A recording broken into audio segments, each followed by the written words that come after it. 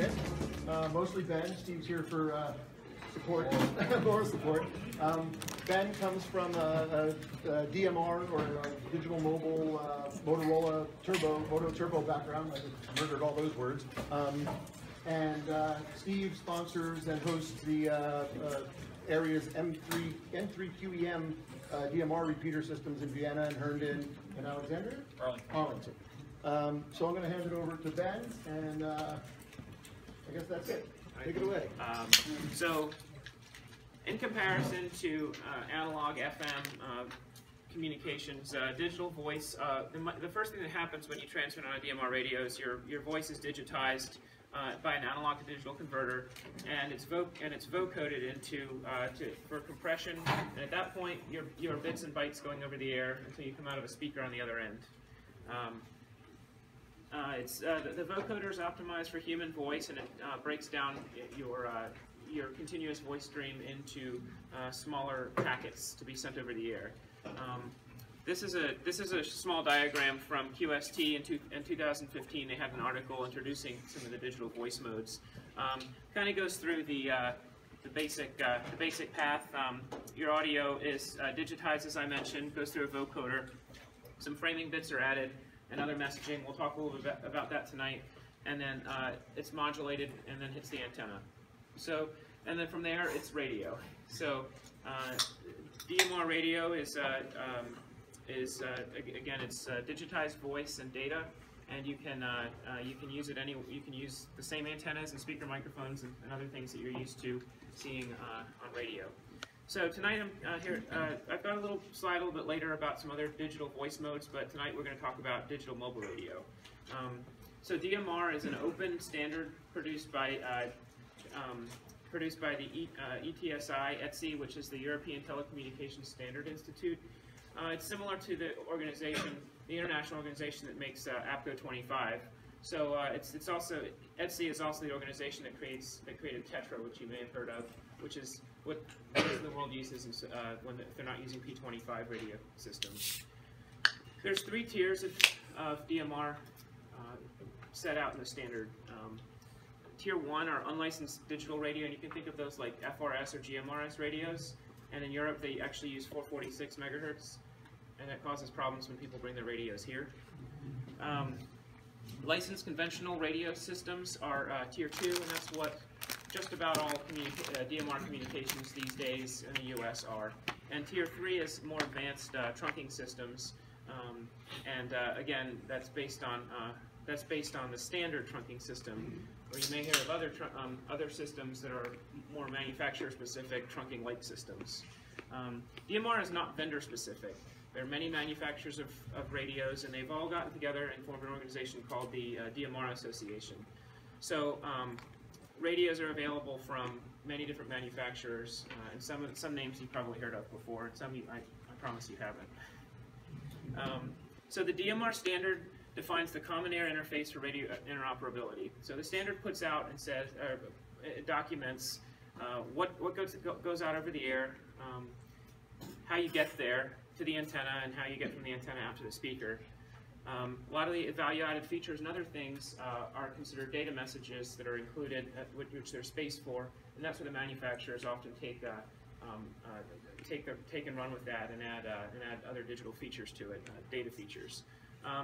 DMR occupies 12.5 kilohertz occupied channel bandwidth, and it uses TDMA, which is different than what most amateur radio and other communication systems, probably until that point, were talking about conventional radio. Modulation is 4 FSK, and system was designed around frequencies between 30 megahertz and 1 gigahertz. So commercially available equipment covers VHF, UHF, 700, 800, and 900 megahertz. And then I separated this last bullet because the vocoder that's used is not actually part of the standard. The DMR Association members got together and decided to use the AMBE2 vocoder. And if you've been following DMR or some of the digital voice modes, that's something that's caused some contention in the amateur community, because that's actually a proprietary patented vocoder, that the only way to use it is to go to the inventor, DVSI, Digital Voice Systems, and pay them about $100 for every radio, either to get a chip or to get licensed to use the software implementation of it. So it's important to note that that's not part of the standard, but in order to operate on DMR, your radio has that somewhere in it. So next I wanted to talk a little bit about time slots and TDMA. Everybody here is familiar with operating a radio by tuning to a different channel by changing the frequency. That's called frequency division multiple access. And traditional amateur repeaters, we refer to our local repeaters by their frequency in 25 kilohertz steps. We actually currently use wideband FM for most things, and that takes up a 25 kilohertz of spectrum to carry a single voice half duplex conversation. However, a different way to divide channels up is in time.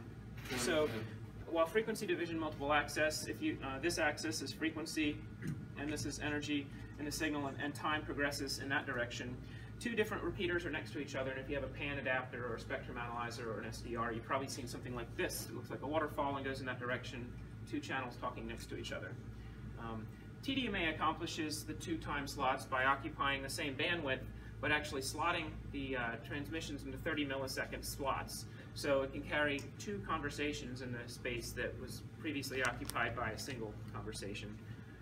And furthermore, since I mentioned DMR as 12.5 kilohertz wide RF signal, you could take the spectrum of a 25 kilohertz wideband FM repeater and effectively have 4 half duplex talk paths going through the same occupied bandwidth. So there's a few differences between DMR and analog. Now, some of these are specific to DMR. Most of them are general to digital voice. The first I mentioned is two simultaneous conversations on a repeater. Your subscriber radio, your portable radio transmits in one of those time slots all the time, while leaving the other open for another user to operate on a different channel, even through the same repeater. The repeaters provide the time sync to keep everybody at 30 millisecond spacing through the system. And this, as I mentioned, provides more efficient spectrum utilization. DMR also offers improved audio performance. And before everybody comes at me, I put a star there because a lot of people aren't quite comfortable with the way digital voice sounds yet. But everything's going digital, including our cell phones and our televisions, and the technology is always improving. I worked at Motorola when they came out with a pretty big update to the AM/B vocoder settings, and everybody's voice came into the clear overnight when you updated your radio. So that's the cool thing about software-defined radio and DSP. Things can be tweaked without having to open the back and make adjustments with screwdrivers and things like that. So digital voice retains better quality as signal strength diminishes. So this is one way that it's better, and this plot sort of shows that. Obviously, it's digital. Think about it like your television. When we all went to digital television, we had analog, and if your antenna got misaligned or the wind was blowing, snow or static would come up over the signal. And now, when that happens, it generally stays there. And if the signal level decreases below the threshold that's acceptable, you'll start to see pixelization. So some people call it pixelization of voice as audio diminishes or as the signal level diminishes. So there's no noise burst or static, and instead those bit errors occur. So when you think about perhaps an analog signal as someone drives straight away from a repeater, eventually their signal level drops to the minimum acceptable audio quality pretty linearly and falls into, starts to fall apart, and it's a little bit harder to understand what the person's saying. Whereas digital mobile radio, as like digital television and others, the audio quality remains pretty consistent for a longer period of time, and then it drops off more sharply. I'm going to try to play this video and see if we can hear it. Nah, it's not going to come out very well with this group because I don't have speakers. As the signal strength diminishes, the audio quality diminishes, and in digital mode, it tends to stay a better signal for longer and then drops off more quickly. Yes? Is the signal degradation works the same as analog mode, or depending on the distance? It's It's radio, yes. It's radio, so yes, I mean, antenna to antenna it is. However, the vocoder, the way that this actually works is that the vocoder is providing forward error correction, which can make up for a certain number of missed bits or bit errors before it's you can't reconstruct the signal. So signal strength, but not intelligibility. Intelligibility drops off suddenly. It's bit error rate. Mm-hmm.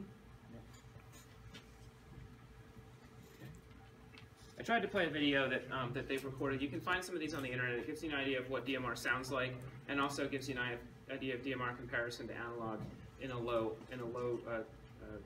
They did a side-by-side comparison with the same amount of attenuation between the radios, and you can hear the digital voice. You can hear a lot more clearly, even after the signal's degraded.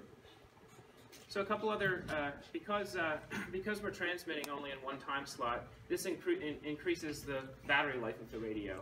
And another star here, because your mileage may vary on that. Remember, the vocoder is actually packing your voice that's continuous into these small 30 millisecond segments and transmitting them along with other framing bits and addressing information and sync bits. So the effective throughput is greatly reduced from a. Let me rephrase that. The effective amount of time it takes to transmit your signal remains the same, but it's done in a much shorter period of time. So therefore, the radio is only transmitting about 46% of the time, and many people find that their radio lasts longer if you're transmitting often. But as I mentioned, it takes power to run the DSP and the vocoder, so that burns a little bit more energy. DMR supports encryption. Again, this technology came out of the commercial world, and encryption or privacy is important to a lot of people. However, we don't do any of that on ham radio, and as it's not allowed by our rules. And so that's just a feature that's not activated. As I mentioned, you can use these radios through repeaters and simplex the same, as well as audio packet-based internet connection between repeaters or groups of repeaters, which forward the digital packets out over the air as well as off to the internet, where they're shared with many other repeater systems, and that's one of the very popular ways to operate DMR radio. And then there's some other features available we'll talk about a little bit later from a professional radio system. So I wanted to just briefly mention, back to this slide about the parts of a digital radio. These are the components of comparing D-Star, DMR, Fusion, and APCO25. So while I love to talk to, we'd love to have more people use the repeater and operate with us. I didn't come to sell you that you have to buy a radio and ours is better than others. I just wanted to make sure everybody was aware of it. And some of the future slides here are going to go into some more details, because the programming of DMR radios is quite different, you'll find, than analog or even D-Star radios. Any questions so far? I wasn't going to talk too much today, other than to point out that D-Star, DMR Fusion, and P25 all use the same vocoder, except for D-Star, which uses the original AMBE vocoder. So at that point, your audio is no longer available to be spit back out to a D-Star radio, even if you make the cross connects in the digital stream. They all offer forward error correction. They're all frequency division multiple access, except APCO P25. I'm talking about phase 1 if you're familiar with phase 1 versus 2. P25 now has time slot TDMA as well, and actually doubles the throughput in that manner. And then again, DMR with the time slots offers 2 data streams in the one space. So the next thing I wanted to spend a few minutes and talk about is DMR terminology. I mentioned that DMR equipment, they're all radios. When it comes to antennas and feed lines and path loss and other calculations, it is radio. There are some things that the vocoder does in terms of forward error correction in order to improve that, improve your experience. But in the end, if your coax breaks, you don't have a link. So I'm going to use some terminology and do my best to introduce it. If I say something that doesn't make sense, raise your hand and I'll step back and make sure I explain it, because I've been using and programming DMR for a while, and once you get used to it, things make sense. But I remember, like many of you, I sat with the DMR radio on the table for a few days until I kind of figured it out, and there's some tools that help you. Actually, you can log in. I'll show you how you can log into the internet and see if your radios are going out to the gateway or not. So a lot of the naming conventions come from historical context in the professional public safety and military radio. Some of the terms may not be familiar to amateur radio operators, and that's probably a little bit daunting when you're sitting down to program your radio. It's not as simple as typing in a frequency and keying up, because again, we have to, at the very minimum, decide which talk loop we're going to be transmitting in, or time slot we're going to be transmitting in, with those two. And the radios can't really be easily programmed from a front panel, although some support that. Commercial rules historically don't allow the user to make changes to his radio, because most of the people using commercial radios are hams and will end up on a different frequency or different mode or the wrong place and not be able to talk to the people, and then think the radio is broken and send it back to Motorola.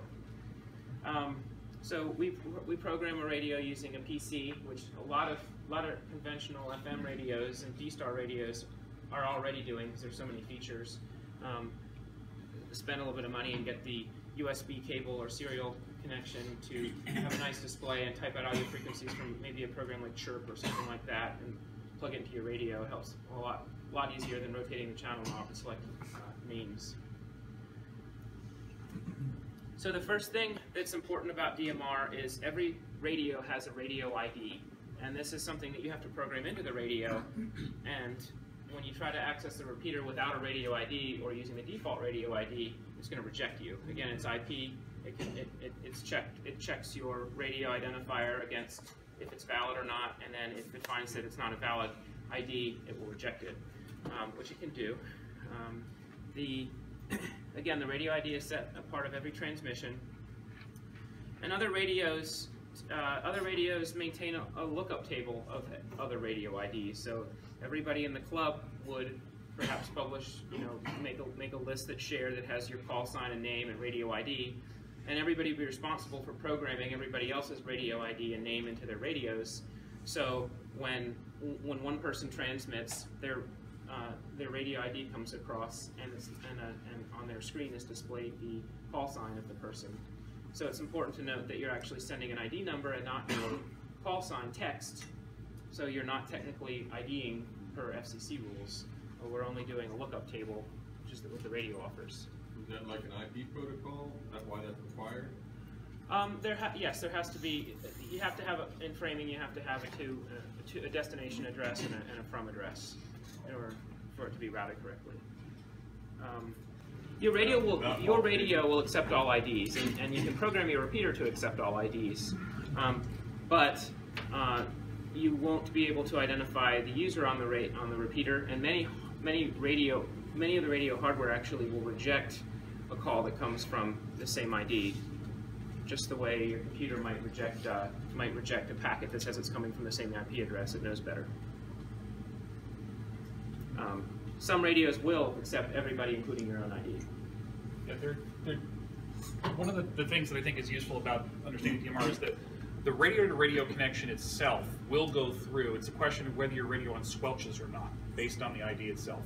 So there's two pieces to a call in DMR. There's a group call and a private call. Private calls, you have to be able to differentiate the individual radio IDs on both ends. Group calls, anybody can listen to, and all you have to do is set your radio to unsquelch when that particular group ID is brought forward. Furthermore, some radios, especially like the Titeras, have what's called promiscuous mode, where it literally will unsquelch on anything, no matter what's thrown at it. I'm going to talk about group calls and individual calls in a minute. But first, in order to use DMR, you need a radio ID, which is free and pretty easy to get. And I put a link here, and I think we'll be sharing the slide presentation. So you can access, you can go to the DMR Mark website, which is one of the ham radio policy sort of management organizations that helps adapt the technology for ham radio, and they also maintain the master database of all of the radio IDs in the world. And I've got a slide a little bit later that shows how many there are. It's pretty straightforward. You just fill out a form, and you can't really see, but these are the five radio IDs that show up in Vienna. So that was probably the 5 of you who raised your hands. So you can search online. You can search online. If your radio is only showing an ID, that means that person probably got their ID after you last updated your radio. And so if you just see a number, you can go look it up online and see who that was by their registration. In ham radio, we use our radio IDs are 8 digits. They planned on that being large enough to include everybody. The first 4 digits indicate the state or country. In Virginia, ours all start with 3151, and then they ran out of the last 4 digits. So now they also start with 1151, and they are issuing those as well.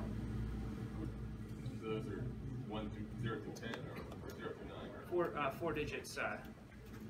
Yeah, so it's an 8-digit ID, and like one here is I can't read it at all. 4 bits or 4? It's decimal, right? 3151250, for example, is Mark. You know, 81 RVA is here in Vienna.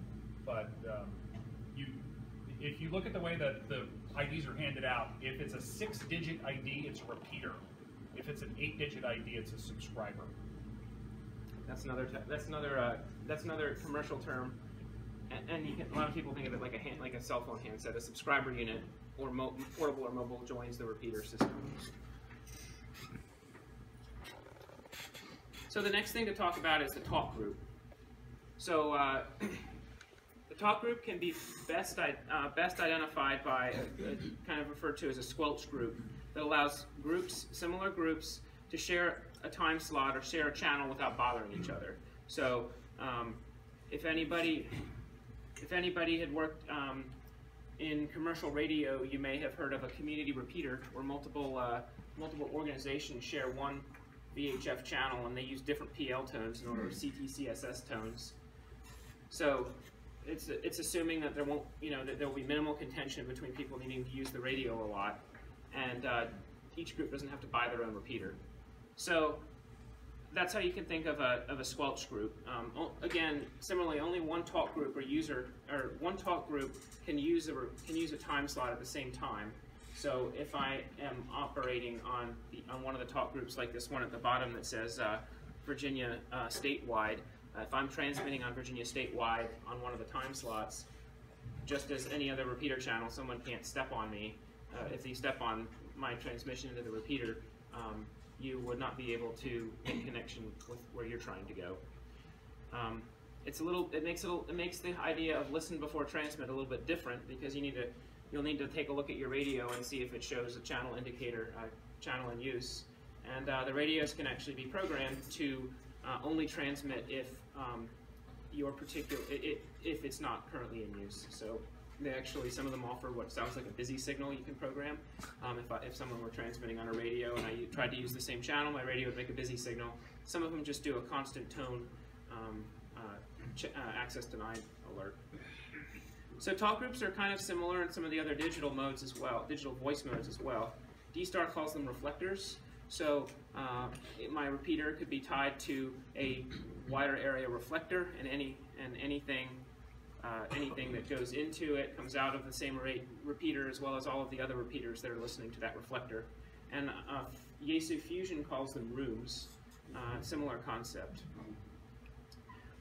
These allow the users on the channel to be separated, perhaps by job, location, language, etc.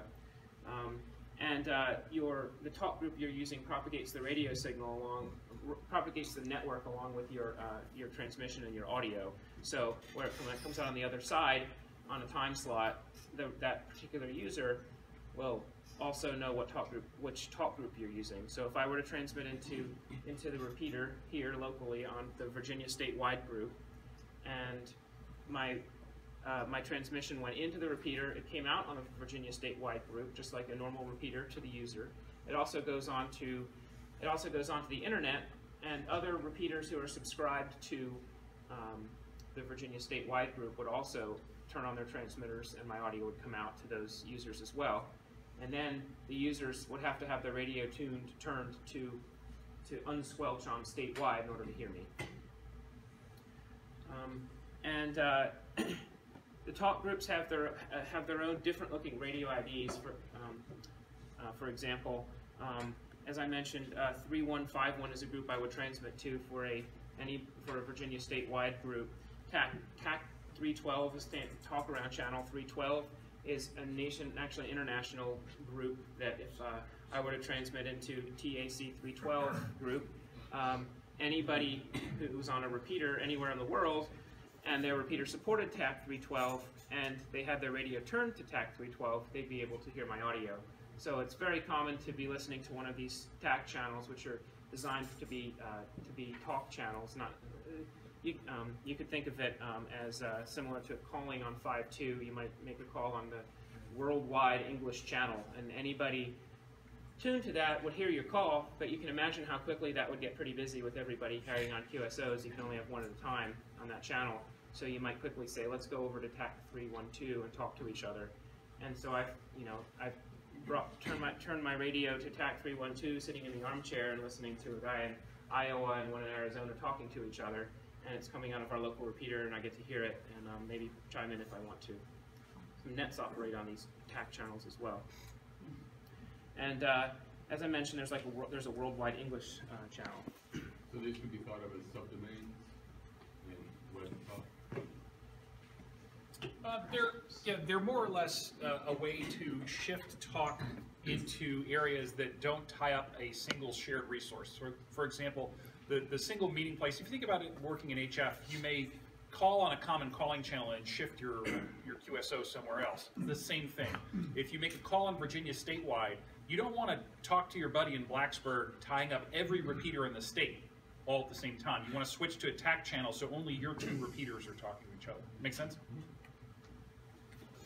I want to start with thinking about simplex. I could have at the simplex level, I could have 5 groups in the same room. Maybe at Winterfest you have the ticket takers, and you have the snack sale people, and you have the parkers out in the parking lot, and then you have the people making sure that connectivity and power is available to all the users. But you only have one repeater to use that Brendan set up for you, and you can have multiple groups all use their own talk group on the same frequency, and the likelihood of the ticket taker needing to say something at the exact same time as the AC power delivery hookup people is theoretically low.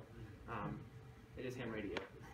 So there are lots of talk groups. You can on Simplex you could make up any talk group you wanted to use by number and identify to each other and communicate with each other on Simplex. And then going one step above that through a local repeater is if you stood up just a very basic local repeater, you would have the two time slots to yourself, and each one could carry as many talk groups as you wanted to.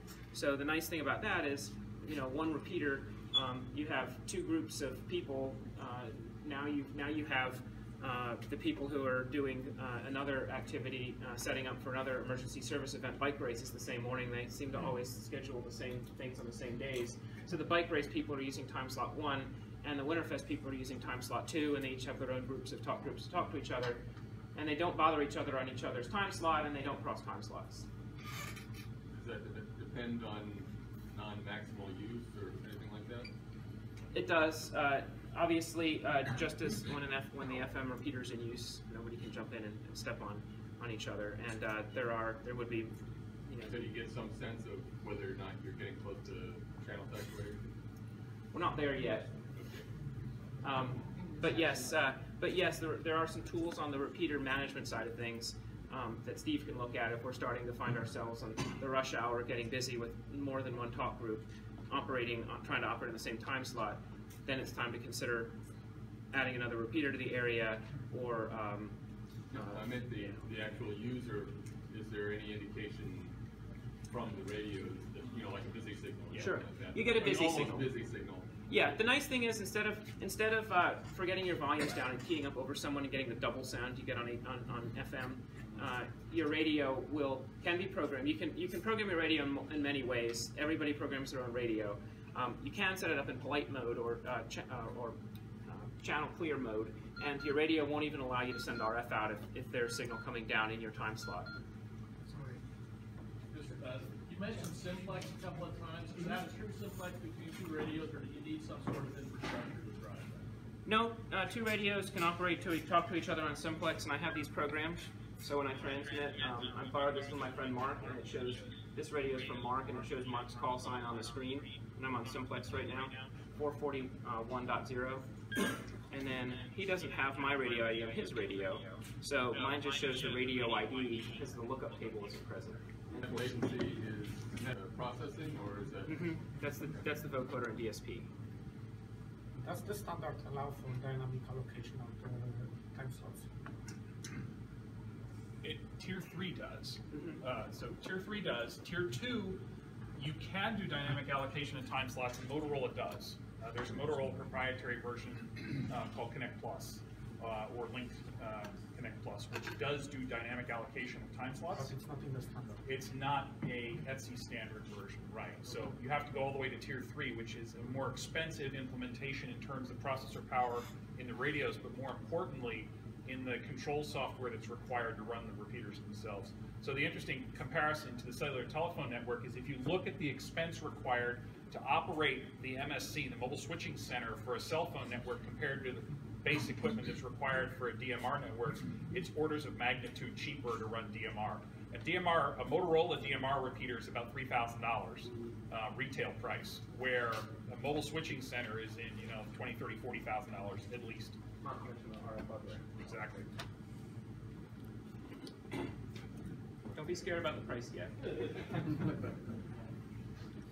going to start giving it away. Right, everybody here, look under your chairs. The next configuration item is called a channel, and here I'm not talking about necessarily a talk path or even an RF occupied bandwidth channel. This is how your radio will be configured. You're going to pull pull this information together. You're going to pull your radio ID. You're going to pull the radio ID of the talk group you want to talk to, or perhaps your buddy's radio ID, and you're going to make a channel. When you configure it, you need, here we finally get to radio, you need your RF transmit and receive frequency. Then you need to define a color code, and there's 16 color codes available, and since they're called color codes, they use numbers to identify them, and they never made colors for it. That's just like a PL tone. Now, how your local repeater, there may be a repeater, I'm not sure where your nearest co-channel VHF or UHF repeater operates, but you likely have a PL tone so that when you have ducting in the morning in the summertime, you don't hear their transmissions don't key up your repeater. They don't have the PL access set to access your repeater. That's the exact same way that color code works. And the nice thing is DMR is not saturated enough in the ham radio bands, and most DMR operates on color code 1, although I'll show you a little bit later how you can check which color code to set, and it's set at the repeater level, not by talk group. So after you've defined the frequency and the color code, you need to select which time slot you're going to be using. So when I transmit, I want to make sure I'm going to transmit in the correct time slot, so when the repeater receives my signal, it routes it where it's supposed to go. Now I have a time slot, and now I have a talk group number. And we talked about talk groups. I need to select which ones which one I'm going to transmit to when I push the PTT button, and it offers the ability to select which ones you want to receive from as well. And Steve mentioned promiscuous mode, which is I believe that's Titera only offers that, where you could basically receive all call and any transmission that goes out, your radio would unsquelch for. The downside to that, without setting it up properly, is that you may receive a call, you might hear a voice come out of the speaker, and your radio is set to transmit on a different channel than he was talking on. So it's generally a good practice to either create a list with the same radio ID in it, or same group call in it, or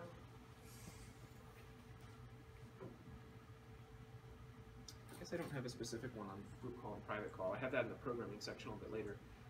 You have a large list, and in the list you'll have the talk groups that you want to identify, and you're going to basically have a lookup table which includes 3151, and you call it Virginia statewide, 312, TAC 312, and then you'll have 3151, 469, and Ben and 4CD in there.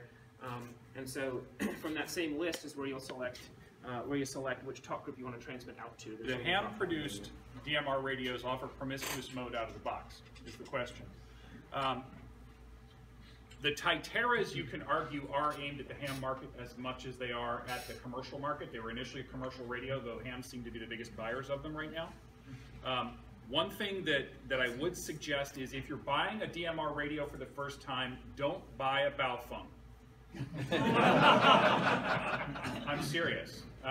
They are really, really impolite when it comes to spectral quality, and they are not implementing the DMR standard properly, so you will end up causing all sorts of mayhem, and you'll be very sad because you won't be able to hear anybody. So don't waste your money. As a cheapy FM handheld, they're awesome little radios, but don't use them for DMR. What about Titeras? The Titeras are quality radios. They're well made. They have a lot of features. They're relatively idiot-proof in terms of operation once you get them programmed. They are a royal pain in the neck to get programmed the first time. The software was clearly not written in English, and it was been translated. So occasionally you get error screens that are in Chinese, which is kind of fun to deal with. But once you get them functional, they're relatively inexpensive. They're very durable. They have good audio quality, plenty of speaker volume, reasonable microphone selectivity, and they work. I happen to be a Motorola freak, but that's just my history working with this stuff. I would say these are probably a good starting point for most people. Is that the TYT? Yes. Yes. MD380 is very popular. I had to look through and find a contact list to share, and well, of course, the screen resolution isn't quite great enough, but you'll be able to see here that these are shots of the same list. At the top of my list, I have what are called group calls, which are my talk groups that I want to reach to. And here we see that in North America, we see the TAC 312, Canada, UK. There's a simplex group that I'm going to specifically be using. And then farther down the list is where I have the people I know. You'll see call signs and radio IDs that people have registered for, and I've stored in my radio. So when I go to program my radio, by channel, which I'm talking about channel, so I'll just use this screen to do it. This is where I'm going to drop down and select which talk group I want to transmit out to. So my TX contact is going to be the local talk group, whereas my my receive group list, if I leave it blank, my radio is going to default to receiving from that local talk group. I could also create lists of groups if I wanted to monitor multiple talk groups at the same time.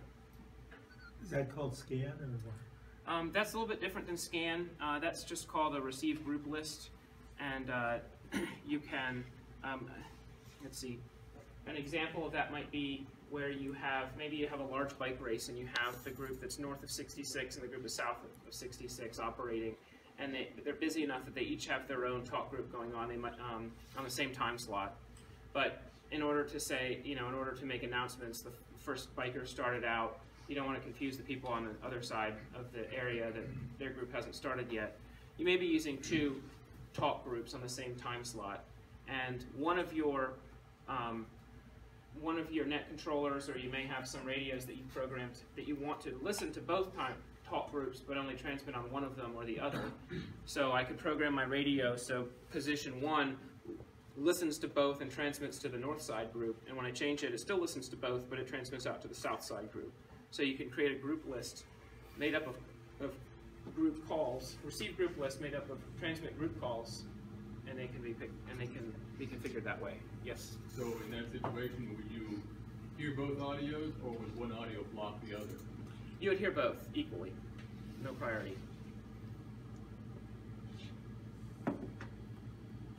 I had these slides down here farther for backup slides, but we got to them pretty quickly. So I'll go back and continue. Just a couple other comments about the channel.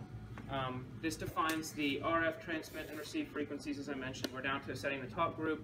Admit criteria is what I mentioned before, when your radio is going to be allowed to transmit. So this is where you'll want to configure your radio for color code free, which means that the PL group is available. You don't care if the group in Richmond is operating on the same frequency as you, and you hear them slightly above your noise floor. You don't want that to cause your radio to give you a talk deny beep. And then other channels. So to do that, you go to a different color code, or what do you do? If you're on the same frequency, we only have 4 megahertz and fewer than that in VHF, for example, at 2 meters. You oftentimes will have 2 repeaters operating on the same frequency. And in FM mode, you would use PL tones to designate which repeater you're trying to access. And in DMR, you're using what's called a color code, 1 through 16 for that. And there's not enough DMR repeaters out there yet in the area, in the nearby areas, to need different color codes for different to separate repeater systems. They do it in VHF more. Already. Yeah, I have a different color code than KA3LIO when we're both on 145, 170. Okay. So we can hear each other. UHF has a lot more bandwidth to work with, and so then the last thing you need to do when you configure your radios, you need to get your groups of channels you want, and you need to assign them to your to a zone. And a zone is a group of channels on the radio that's programmed into the list and allows the radio. It basically, in order to be able to see the radio on the screen and have it selectable, you need to assign it to a zone. You could think of these. Some people, like I program my VHF FM mobile radio to like groups 1 through 20 are Virginia repeaters, channel spot number 20 through 25, or 20 through 30 are Maryland, and I might have some Pennsylvania ones, repeaters all. Even if I haven't used all 20 of in Virginia, I leave space because there'll be new repeaters coming on the air. So I will. So in the same manner, I basically divided my radio up into zones, and so I know if I quickly tune up to number 20, I'm now in Maryland. On the radio, on the DMR radio, you would do that by changing zone, and typically zones. Some radios hold an infinite number of many channels per zone, and you just continually rotate the channel selector knob until you get there, kind of like my Yaesu works. And many radios are limited to 16 channels in a zone. So I need to pick my 16 favorite channels, or whatever I choose to do, however I choose to divide them up. So a very common way to do this, if you're thinking about the way, and it'll help you keep track of the way the radio is programmed and the way the repeater hot groups are assigned, is have a zone for each time slot. So I might, the repeater we'll talk about in a couple of minutes is Herndon, and I might have a Herndon time slot 1 zone and a Herndon time slot 2 zone, and then there's 10 or 12 different talk groups within that zone that are available in each of those zones. And so I know if I want to move to a different talk group on Herndon, I may have to change zones. And just like some of the higher end radios now, you can select buttons and things like that, and you can set it so holding the up button changes zones up 1 and down 1. So you don't have to be driving and fiddling in a menu structure to change zones. It's in order to see, once you program a radio, a channel, and you've configured it in CPS in your computer programming software, you need to assign it to a zone in order to be able to find it in the radio. Otherwise, it'll be stored there, but it won't be mapped to a position on your channel knob at all. So that's a trick that many people get hung up on, is you've made a channel, you've configured these nice channels, but they're not in zones, so you can't find them on the radio. With the up-down, it's something with the up-down button. It depends again. That's kind of one of the cool things, is you can program your radio to be different. And when I pick up Mark's radio, which looks exactly the same from the outside, he may have configured his side buttons to do different things, or channel up and down, or press and hold 2 to jump to Puerto Rico for when he travels there. Who knows? You can set your zones. Most radios can hold a few thousand channels, and you can set up a few dozen or maybe probably hundreds of zones, and then you can select them. It's a lot of programming work to make that many channels, though. When you press the up and down button, what should be the different displays? By default, usually, like on a mobile radio, up and down would select the channel. So What would it say or display? That whatever you tell it to in the programming, you have the opportunity. Just like when I program an FM, if I program in your repeater frequency, I'm probably not going to remember it anymore after I type it in. In VHF, you can do a little thing on Yaesu, where you rotate and push and rotate and push and rotate and make an alpha character display. You do that in at a keyboard though for You DMR. assign a table name or? Yes. Do you have a question? Yeah, so if I'm on a particular mission, I might want to de-zone a bunch of channels so that I'm not distracted by them as far as tuning and planning for that mission. You may want you may want to in the computer though, but if you're doing that, you may just want to save that file, back it up, make a new file, and spit it in the radio. So if you travel a lot and you go back and forth between the West, San Francisco and here, well, a lot's not a good idea because you probably would be reconfiguring your radio every week. But if if you're getting ready to go on a trip to somewhere, you may want to sit down with your radio and retrieve the code plug out of your USB connector, save it as a file, and then edit and save that as a different file and put that in your radio. But yes, you can deassign them. And some radios, which I'm not going to talk a lot about tonight, some of the more advanced features, but some of them do allow you to configure that on the fly with the front panel under settings and menus. But every single one of these manufacturers does things a little bit differently. And yeah. Excuse me. Yes. Can we hold questions till the end because we have to finish the presentation and we have to clear out at Okay. a certain time, please? Okay. Thank you. How much longer do we have? It's about 4 minutes to 9. If everybody holds their questions, you'll get through because I Okay. think we have to be out here by clean up by 9:20 and out by 9:30. Okay, we'll get on a move then. And I'm available. My email address is on the last slide if you have questions, or we can meet in the hallway afterwards. So repeaters are configured to again provide the 2 time slots. They receive on both time slots independently. They transmit full duty cycle on both. The repeaters, on a repeater system, this is where the time reference comes from. So your radio knows which time slot of 30 milliseconds to transmit in. They don't require internet access. A DMR repeater that looks like that can sit on a shelf with a duplexer and an antenna, or even replace the one you have now, and offer both 2 time slots, and you can double your capacity at that time, with a change of hardware. Most DMR repeaters in ham radio are on 70 centimeters now. 2 meters is growing, and Steve has 2 repeaters on 900 megahertz as well. And the 2 most common, I've never heard of any other repeaters, being Motorola and Hytera. So the next thing that happens is you'll have the best user experience when you connect your repeater to the internet. And in order to do that, there's 2 methods to do it. The repeater itself can be plugged in and configured to call to a static IP address where a server sits, and all of the connections take place for you. That system is called Brandmeister. And then IP Site Connect is a Motorola protocol. So Motorola repeaters, and actually Brandmeister repeaters do it, Hytera repeaters do it in a slightly different manner. Operate with what's called a C-bridge, and that allows the repeater owner to make and break connections with other C-bridges or networks. And that's how you can allow certain talk groups to be available to the users. Very quickly on Brandmeister, we don't have any Brandmeister repeaters in this immediate area. The closest one I know of in Virginia, they just put one up near Lynchburg, and if you use DMR, you'll probably hear a lot of people from Lynchburg using it. What that does is time slot 2 is always for local and local only. It goes there, it goes through the repeater and out, and doesn't go anywhere over the internet. Time slot 1 offers what they call Brandmeister available talk groups, and there's over 500 different talk groups. So when I configure my radio, and if I'm sitting on my on my couch at home in Vienna, and I want to listen to what's happening on the Arizona statewide channel, because I have some friends there, or I might want to call, or I might just want to listen in, I can activate that channel. In order to do that, I would just select it, that's programmed into my radio, and one per chunk basically notifies the repeater that there's a user trying to operate on that talk group, and if the repeater is available, it'll allocate that talk group to be available on time slot 1 for a period of time, which is usually 5 or 15 minutes. Again, it's up to the repeater owner.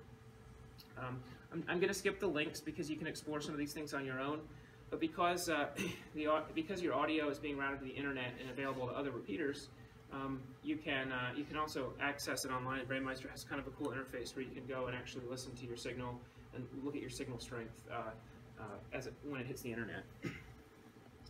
Some other networks that are available. Groups of repeater use the IP Site Connect protocol, as I mentioned. A group of peer repeaters will have one master repeater that they connect to, so only one of your repeaters in the group needs to have a static IP address. The rest could be on a cell network or otherwise. One peer can be a C-bridge, which is a piece of hardware. It's a server that makes the cross connects to other networks. So this is kind of higher level if you were looking at putting together a repeater system. And there's some common networks, and they each offer their own groups of talk groups. There's a lot to read and learn about DMR. So I wanted to focus this meeting on how to get on the air. But you probably will start to hear some of these terminologies like DMR Mark, K4USD. PRN is the North Carolina group. DMR Virginia is there's a Virginia statewide group of people around the state who have network repeaters, and Nova DMR is Steve's system, which is in our local area. Another way to get on the air is with a hotspot. These are small. Brendan has a hotspot running on his computer, and I think he's going to offer a hands-on session at one of the in the near future in the place of the CW night. And those are pretty cool because they allow you, if you're out of the area of a repeater, to get on to access the Brandmeister network. And they're relatively inexpensive. They're usually only a few 10 or 100 milliwatts, and they'll cover your house. So it offers you all of the Brandmeister available 500 plus talk groups at your house without any contention because you're the only one using it. And then there's a couple of common hardware. Okay, so some other features of a digital DMR radio system. Because it supports data, you have a text message interface with your keys, and you can send private text messages to other users on simplex and over the repeater. Yeah. Okay. You can do private calls, which may or may not be allowed over a repeater. Again, it all depends on the repeater operator. That would allow you to, instead of choosing a talk group like 3151 Virginia, I might put Brendan's ID in, and then he and I are talking to each other, and no one else unsquelches. So we could be tying up. It's generally frowned upon because it would be tying up the repeater to anybody else. It's not encrypted. It's going over the DMR standard, but we could have a quick private conversation, and no one else's radios would unsquelch for it. It's not private because a scanner or someone in promiscuous mode can still listen in. Scanning. Bill asked about scanning, and very similarly to your VHF radio, we can scan.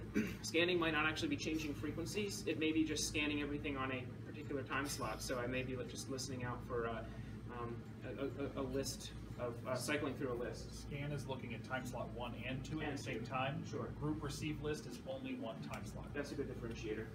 So group receive list does allow your radio to listen to anything on that one time slot at the same time, all up to everything that happens on that time slot. Whereas scan, you can scan through other frequencies as well, different repeaters as well. Roaming is something that's a little bit more advanced. A lot of the repeaters, especially the ones in this area, offer the same talk groups available in the same time slot positions. So you can actually set your radio up to roam, and that means when you want to access that TAC 312 channel, you might be driving around between different in the range of different repeaters, and your radio will automatically jump. When you go to transmit, it'll jump over to the nearest repeater that has the strongest receive signal strength. And I mentioned talk around mode and simplex, which I will differentiate. Some quick facts which are kind of interesting. There are 85,000 DMR IDs out there. Remember I mentioned radios often won't unsquelch if they have the same ID in it, so people who have 3 or 4 radios might have more than one ID. 38,000 in the US, and we have over 1,100 in Virginia, which is pretty cool. And then repeaters, there's a lot of repeaters around, and we have 47 registered in Virginia. Okay, so Steve did a quick section on radios themselves. So the manufacturers, again, are members of that DMR association. They're not really available yet from what we think of as amateur radio vendors, except Kenwood does have DMR-capable radios. They're available from many sources. I think Ham Radio Outlet's starting to carry some of these radios. There's other vendors who are selling specifically to ham DMR users. And the neat thing about them is they're actually relatively inexpensive, and they vary from inexpensive to very expensive. But this radio, which is the Titera radio, is only about $100, and you can get it on Amazon the same day. So you can get on the air tomorrow. So some important considerations to think about if you want a mobile or portable. Same thing like radio. If you need a little bit more power or you want more of a fixed installation, a mobile might be a good option. Operating band. Most of the repeater activity is on UHF, although in some areas VHF is more prevalent. A lot of the radios are analog capable, so I can program an analog talk group or channel into my radio, and I could carry one radio around and talk on my same repeater that I'm used to talking on FM. And I think this one and some others are dual band. No, that's not dual band. Okay, It's some UHF radios are dual band, and those radios you can operate. Yeah, this is the Titera version. I think this one's 150, and it does VHF and $150, and it does VHF and UHF as well. So this if you're comfortable with the group of channels in your radio, and you don't need to be changing it on the fly quite as easily, although you can still do it. You could replace your everyday handheld with a DMR radio and be able to talk on analog and digital channels as you choose. Okay, and then different. The other thing I'm listed on here is DMR compatibility, and as Steve mentioned, the Bowphone radios are not DMR standard compatible. I didn't show you the list, but they're not on the list of DMR Association members. Their radios are cheap, and they transmit full all of the time. So I showed you in time we need to be transmitting within our 30 milliseconds and not during the next guy's 30 milliseconds. Their radios work by keying up and only passing traffic during 30 milliseconds, but jamming the other time slot all the time. So they only modulate during the proper. Right, but they keep the PA biased the whole time. So here's a couple of radio options. And I put some prices on here. I just kind of googled around a little bit. The Titera radio, the MD380 is very popular. The UHF version will get you on the air here in Northern Virginia. The MD 2017. I can see how many I actually have here. This one is VHF and UHF, and then they have a mobile version as well. It's also dual band. Connect Systems offers some radios. They offer some commercial versions of these radios too, but I brought their mobile to show, which is their CS800, and this one has the removable head and a lot of the other features that some of our ham radios do. And then they have a portable version as well. Hytera, I mentioned Hytera makes repeaters, and they're probably the second in the world. I'd probably say the second in the world in commercial radio DMR. They have a radio very similar to this one, and all the way up to the $1,000 version, and their mobile radios are a little bit more higher. Hey Ben, can I just share something real quick? You didn't spend that much on it? That radio you can buy from Gigaparts, and it's a commercial radio. It is the PD series, and Gigaparts is the only retailer in the U.S. selling the AR series, which is yet to be released. So when I bought that, I registered the serial number with Gigaparts. They send me a programming software and firmware that changes that to wideband and front panel programmable, and it was $280 as opposed to $795. Same exact radio, but software and yeah. So I bought it because it was less than half price. And it's also, if you need it for a weapon, it'll crack your skull. It's a brick. Anytone is another radio that's on the market now, and this one's actually pretty popular. It's a dual band, and I think some of the early firmware versions had a few issues. That's one of the cool things about the experimenting in this world. Hytera and probably maybe Titera are the two that so far that commercial users use. A lot of these other ones have been developed to the standard and are members of the association, but they're not very popular in the U.S. and they're not bought very often by commercial users.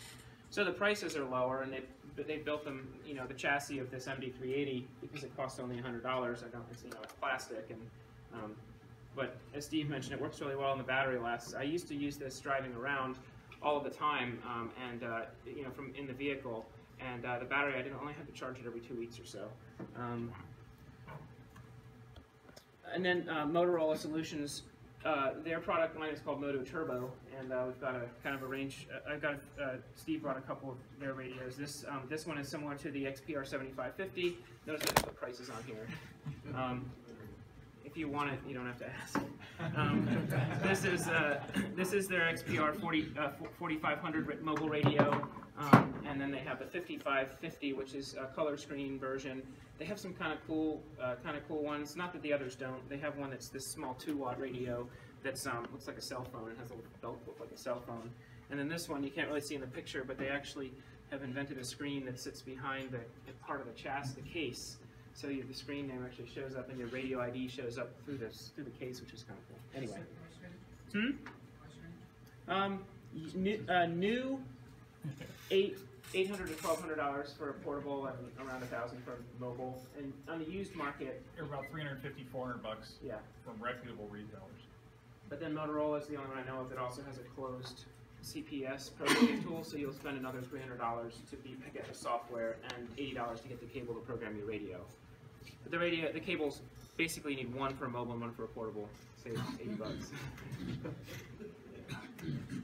And then there's some other interesting other brands out there. A friend of mine has a Terra radio, which is a waterproof version. Looks very similar to the Thai Terra. This RF Finder Android radios, pretty interesting. It's actually integrated a phone with a 4-watt UHF radio, and you can you can just click on who you want to, on the talk group you want to talk to, and it'll configure the radio internally, and then you've got a 4-watt transmitter, and it's an Android phone. Okay, so then I wanted to go through the local repeater systems. As you can see, this is kind of a map of our region, and each of the red dots is a standalone repeater that's networked in. We have K4USD, DMR Mark, and Brandmeister nationwide repeaters, as well as in this immediate area. And these repeaters are interconnected between their group C bridges with other networks. So DMR Virginia is a group of guys out of Richmond who have reached out, and they've built a DMR system. They've reached out to local mountaintop sites and high buildings in Richmond and other places, and they've built a pretty robust DMR system throughout the state. Which green is generally portable coverage, and yellow is going to be generally mobile coverage. And you can see that they have most of the Piedmont region covered. That's one repeater on the eastern shore. It's very flat there. And around the DC area, they have some repeaters, which I'll quickly go through. I will mention that it's worth visiting the DMR Virginia Minimal Net Watch. What that is, each C bridge has a place you can go on the public internet and look at a listing of transmissions that are being made. So I can bring up this this listing, and when I transmit here N4CV via KM4HRR, I'm using Brendan's radio, and you'll see this my call sign show up in the list. So it also shows your receive signal strength and bit error rate. N4CV clear 3151. Okay. And the links are in here, and you can also, when you go to the organization's website, you can.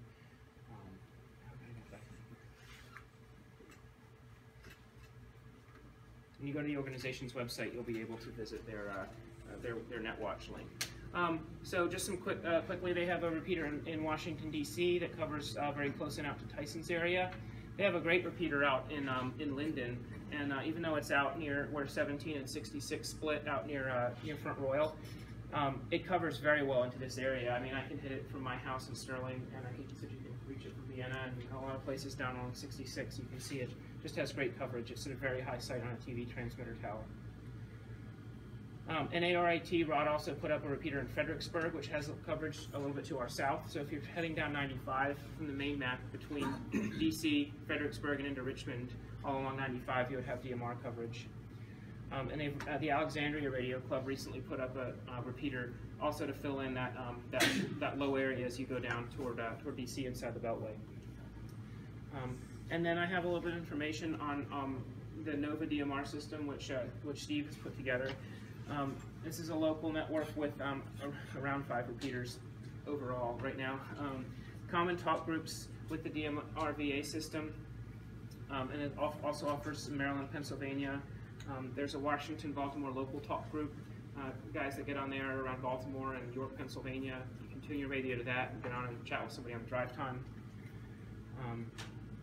I like to, and since it carries a lot of the same talk groups, or all of the same talk groups in the same time slot configurations as the DMR Virginia group, this morning on my way to work, I talked to one of my good old ham friends, in Wallops Island on the Eastern Shore, and a friend of mine in Charlottesville, and the three of us were just going around on our way to our respective offices, and then we all happened to get there around the same time, so said 7:30 and turned the radios off. But it's the Herndon repeater has very good coverage. It's in the Worldgate area of along the Dulles Toll Road, and it's a relatively high location. It has a pretty high gain antenna. Steve has a 100-watt amplifier on it and a receive preamp available as well, which is on. This is probably the repeater I use the most, and you'll find it has the best coverage around this Potomac River down to 66. Wow, the colors are really different up there than they are here. There's a 900 megahertz repeater, and if you have 900 megahertz radios, which may in some cases 900 Motorola radios will be cheaper than UHF, because there's not a lot of reuse for them. I bought 5 900 megahertz Motorola radios for $125. Wow. And if you look total, $25 a radio. Okay, the newest repeater's online in Arlington now, and this is in the Ballston neighborhood of Arlington, and this one has great coverage across around the Beltway into DC, over into Maryland. We haven't done a lot of coverage testing, so as you do coverage testing, you find obvious holes that you don't think should be there. As you're close in, send me an email, and I'll get it over to Steve, and we can look at ways to possibly improve coverage in some areas, because this is all prediction and it hasn't been tested that thoroughly. Subway? Subway, Patterson? Right. I'm not going to make any promises for that. Okay, and Arlington, yeah, that was the Arlington UHF. Vienna, in northern part of Vienna near the Dulles Toll Road, Steve has a repeater site where he has another UHF repeater, which we can access from outside the building, but not inside this building. On a different color code? It's a different frequency. Yeah. I want to make sure I get to the point where I show you where to find frequencies and color codes and things, so I'm going to keep clicking through. There's a VHF repeater in Vienna, and there's one going up in Herndon as well, and then another 900 there. So here's how you can find other repeaters.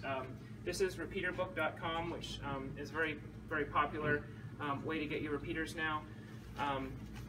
You can look up by area, click on special type. I think you can sort by type of radio, and you can repeater, and you can go to DMR, and then this is where you'll find the top group list. And here I'm just going to tell you this says TAC 310, top group, or time slot 1, top group 310 number, and PTT access, and it shows color code 1 for this repeater. So everything I told you need is published there. And then on the DMR Mark website, they have a nice map interface, and their repeaters are listed here. Again, and it shows time slot, group call number, color code 1, frequency, and offset. You can use simplex, and that's really popular, like at a ham fest or things like that, when you want to talk to individuals at a ham fest, and you might not be in range of a repeater. You can actually go radio to radio. These are the common calling channels for DMR. You can operate DMR wherever you want to in the ham band. So you may want to. I would not suggest doing 14652, but you could use a UHF channel of your choice for you and your group, just like you might on FM. And then configure the channel for talk group. These are the common talk groups, common configurations. If you're going to be using that calling channel, you're going to want to set your radio for talk group 99, color code 1, time slot 1. Always transmit, otherwise your radio is going to go out and try to find a repeater that's not going to respond, and you'll get a busy signal, an unavailable signal. So to get on the air, get your radio ID, find the repeaters in your area. They're listed in the ARL repeater book, I think starting this year also. Make sure you set your radio ID in your radio, turn off the automated registration service, and you can Google that to find a little bit more about why you have to turn that off. Create your contact list, including individual calls of other hams that you want in your lookup table, and group calls, which are the talk groups. Create a channel, and make sure you give it a frequency, offset, color code, time slot number, and group call to operate on. And then make sure you assign that channel to a zone so you can find it in the radio.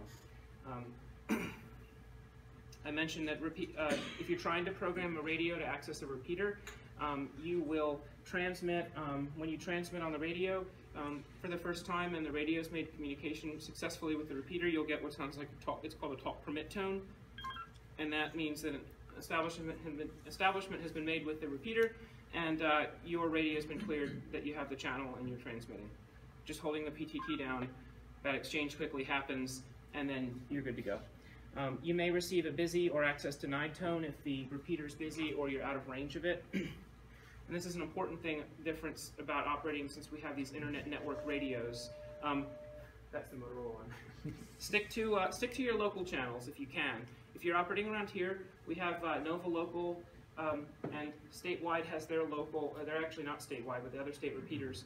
27500 is the local talk group, and that will go in and stay at the repeater. So talking to your folks driving around town, that's where you want to operate, on the local channel. At the next level up, you might use state to make state calls, but there's no point in calling your friend from here, calling your friend, in Montgomery County using like worldwide English or something like that, because everybody in the world's repeater's going to key up when you go. Remember, your radio ID is not your call sign. Your radio is not transmitting N4CV over the air in bits and bytes that are legal. You have to still do that by voice. And then here's some links to a few other places that you can find some more information. This amateur radio guide to digital mobile radio is great. W2XAV wrote that, and most everything I said in this presentation is somewhere in there, maybe perhaps phrased differently, and that may make more sense to you. And then you can use your creativity to think about how to get involved in DMR. Okay.